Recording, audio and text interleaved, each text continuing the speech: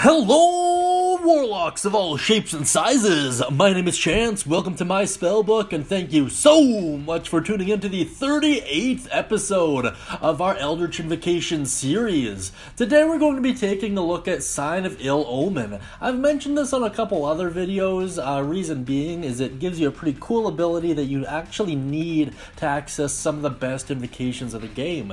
Or at least one way of doing it. In any case, let's take a look at the description so we know what we're talking about. First and foremost, there is a prerequisite for this invocation, and that is you have to be at least 5th level. This is 5 levels in Warlock, by the way, not 5 levels total character level, so just bear that in mind. The description reads as followed. You can cast Bestow Curse once using a Warlock spell slot. You can't do so again until you finish a long rest. We've dealt with a lot of invocations like this in the past. I really wish it said short rest. Honestly, you get all your other spell slots back at a short rest, so I don't see why this would be any different. It is really good though. Anyways, that being said, let's break down Bestow Curse in the overview section here. So essentially, touch one creature. On a failed wisdom save, they are cursed by one of several effects.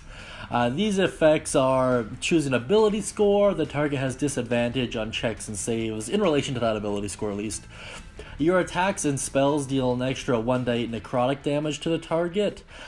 Disadvantage on attack rolls against you, and the target makes a wisdom save at the start of each turn. On a failed save, they waste their reaction doing nothing.